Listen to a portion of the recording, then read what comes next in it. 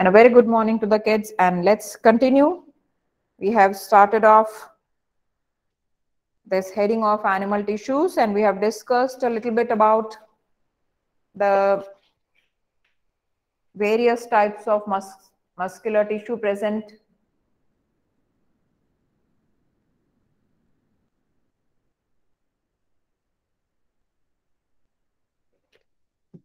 And today we'll be writing it the way it is asked in our exams.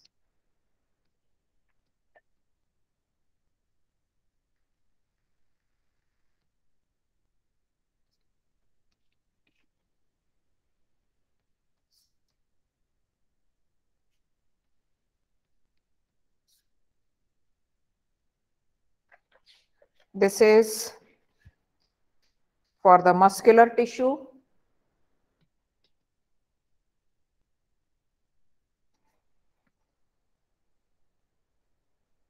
And we are going to make 3 columns.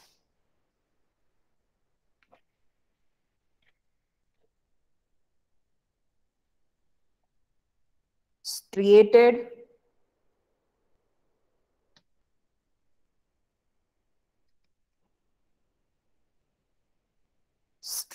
muscle,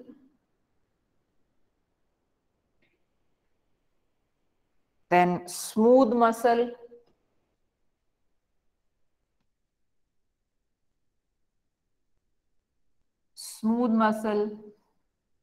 and of course cardiac muscle.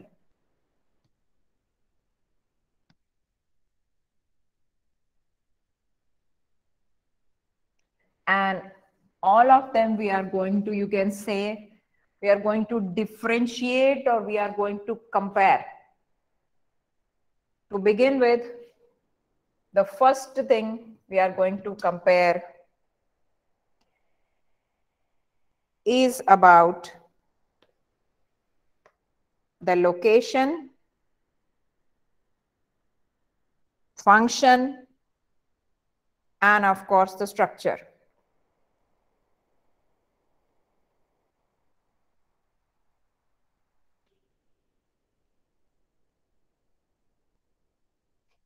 First difference we are going to note on the basis of location.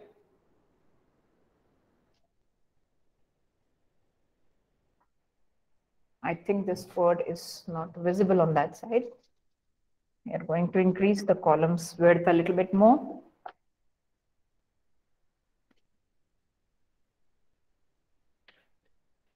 And the first one to deal with is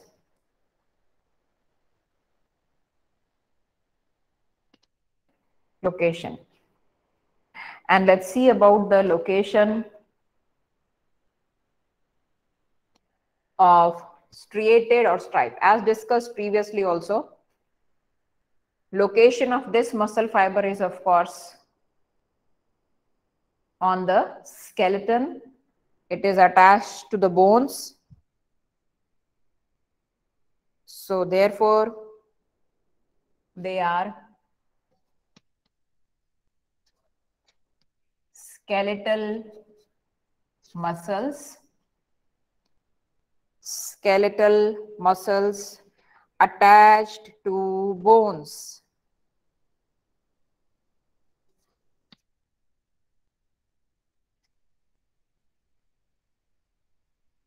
And location of smooth muscle. Alimentary canal.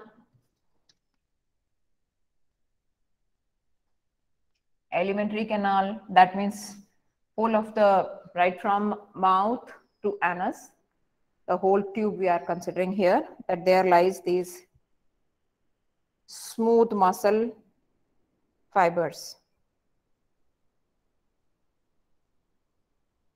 Blood vessels.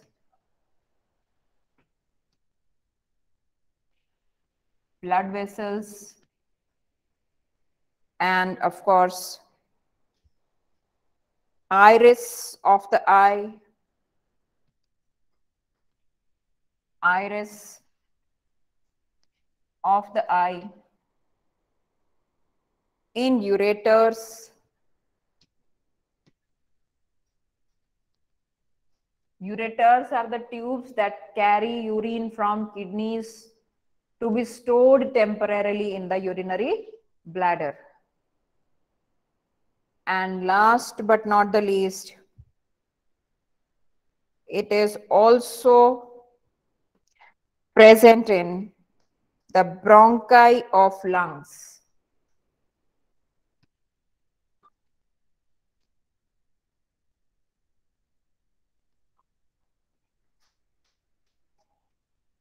In the bronchi of lungs.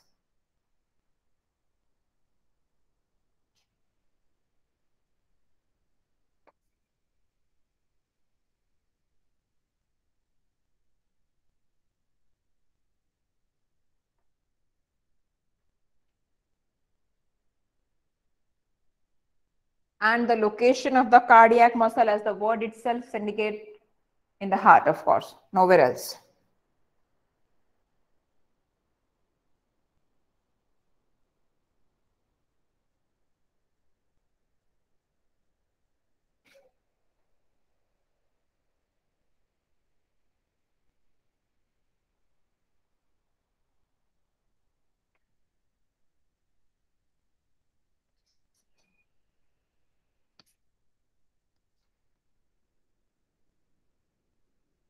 So that goes for location.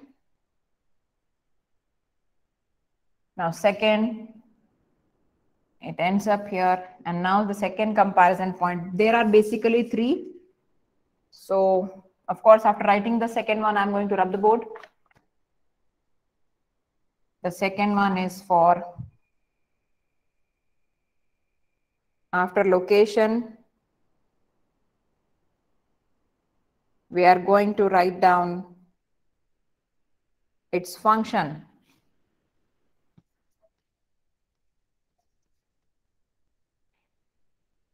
Function. Skeletal muscles, of course, we know that they are voluntary muscles. They are in our control.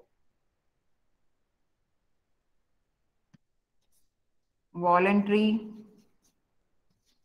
muscles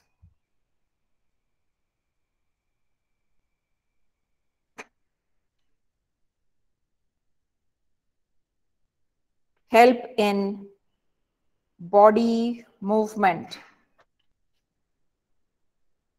And of course, they help in body movement. And in case of smooth muscles, if this one is voluntary, the next two goes for involuntary.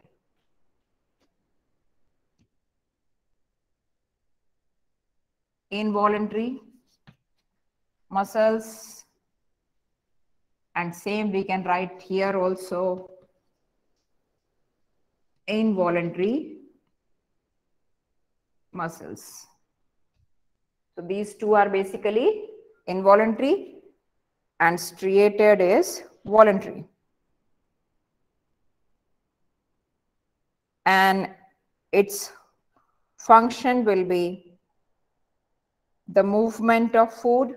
Here it is in alimentary canal, so accordingly we are writing the function here. So the function is movement of food. The second we have written for blood vessels, that is arteries, veins and capillaries.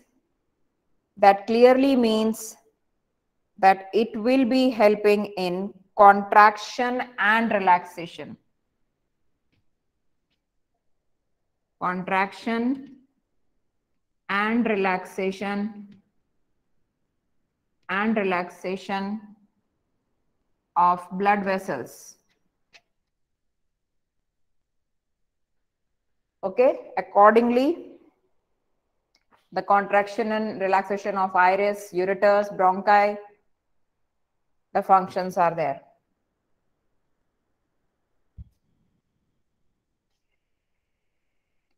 And in case of heart, that is involuntary, of course, but the function is shows rhythmic contraction and relaxation.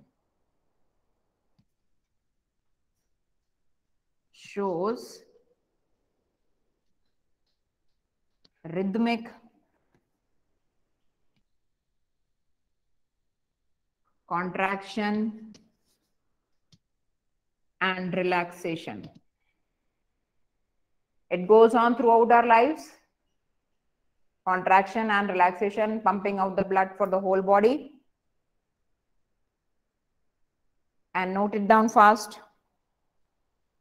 If you have not noted, please make sure that you are taking a screenshot. Have you noted down for location, everybody? Ma'am, location and function both are noted. No, I'm asking everybody. Everybody, have you written the first point location so that I can write down the third and the last point, that is the structure. The first point is written. Yes, ma'am. Yes, ma'am. Anybody is still Yes, writing ma'am. the first point? Do let me know. Otherwise, I'm rubbing it. That means you have written. So I am writing the third point here for its structure. And try to note down fast, because I'll be rubbing the lower side and I'll be drawing the diagram of the muscle fibers so that you can compare their structure also. The question comes for 5 marks, and that's the way they are going to ask you to compare. And the third point, of course, will be for its structure.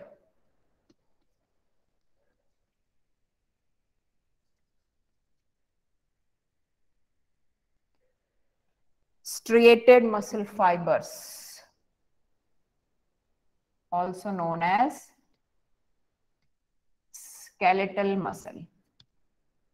Okay. And its structure will include alternate light and dark bands. Alternate light and dark bands,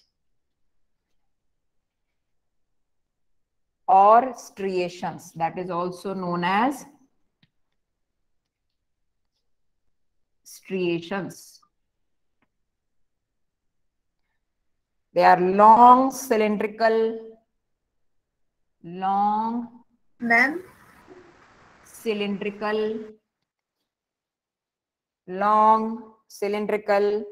unbranched and multinucleate. Unbranched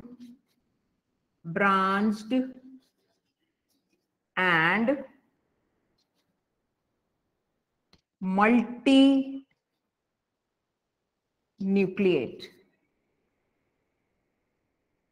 Yes, tell me. Somebody was asking something? No, ma'am. Okay. Then now we move ahead for smooth muscle. Smooth muscles, of course,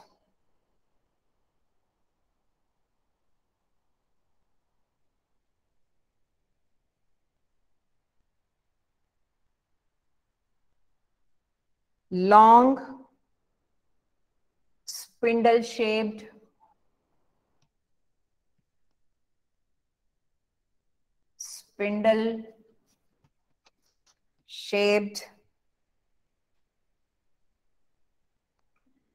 uninucleate,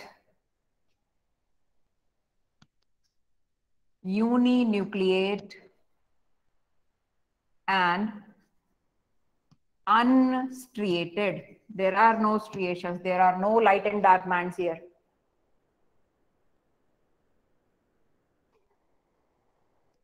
Now, cardiac muscles. Cardiac muscles, cylindrical,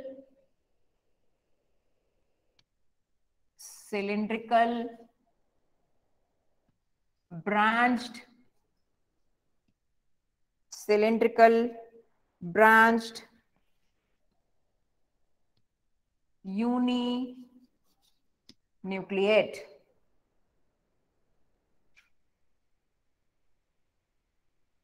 And once you have completed the lower part of it, that means second point. All of you have written the second point.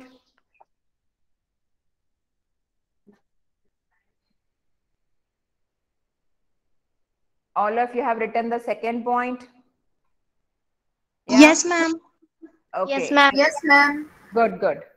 So I'm just removing this so that I can put up the diagram of the corresponding muscle fiber here.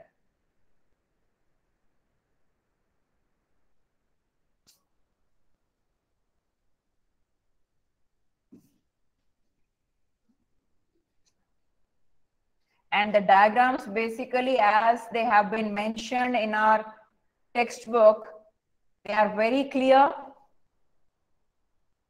and can be drawn from there itself. Here I'm drawing only one muscle fiber to make it clear.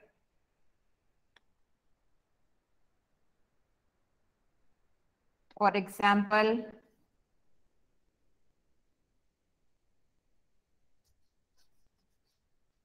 light and dark striations and multinucleated, cylindrical in shape. So this comes for the diagram here. Alternate light and dark bands. Alternate light and dark bands, cylindrical in shape, and more than one nucleus in a single muscle fiber.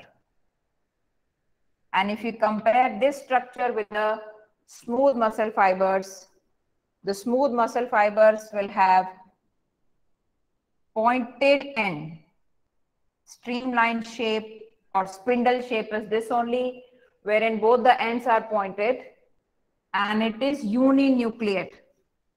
Only one nucleus is present. Definitely no striations here. No light and dark bands. No light and dark bands at all. So just the opposite of the striated or the skeletal muscles are these muscles which we call as smooth muscle fibers. Next to them, cardiac. In a way, a mixture of these two. Voluntary, involuntary. In the function, the cardiac muscle, of course, will be involuntary.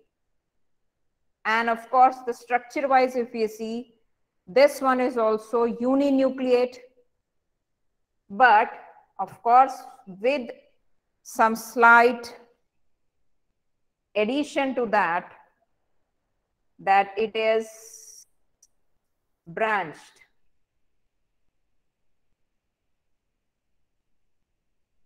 Uninucleate, and of course, in some of the books, you will see that there are striations which are very, very light. And in some of the books, you will see that there are no striations shown. But basically, the structure is, the shape is spindle here. But the skeletal one and cardiac, cylindrical. But instead of being cylindrical, this one is branched and skeletal muscles are not branched. And if we are comparing the function, then both of these, the smooth and the cardiac, both of them are involuntary. They are not in our control. Uninucleate, very, very light striations, not the dark striations as there are in the muscle fiber.